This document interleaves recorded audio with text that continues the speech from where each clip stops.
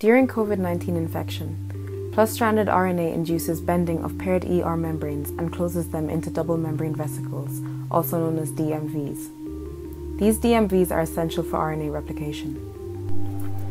After completing replication within double membrane vesicles, the subgenomic mRNA strands is subsequently released through the pore.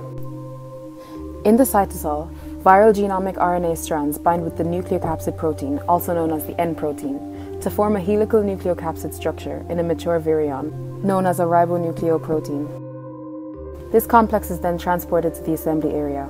At the rough ER, subgenomic mRNAs are transcribed into the membrane, spike, and envelope transmembrane proteins. This process occurs co-translationally.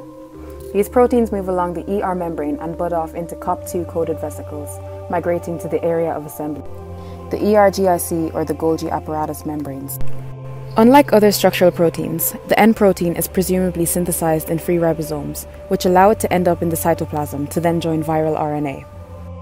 The vesicles fuse with them, after which the spike protein, envelope, and membrane proteins begin interacting with each other to initiate envelope development. Membrane proteins interact to form a basic molecular framework of the viral envelope. Envelope and membrane proteins interact to cause the rounded shape of the envelope.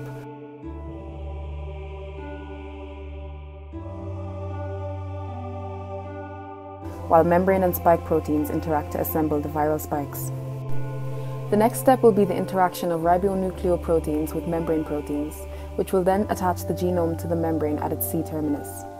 The ribonucleoproteins will begin to coil to the shape of the membrane. The almost completed virus-like particle will close the ends of the newly made capsid due to the interaction of membrane and envelope proteins. This results in a ready functioning structure, which will then be transported outside the cell through its secretory pathway.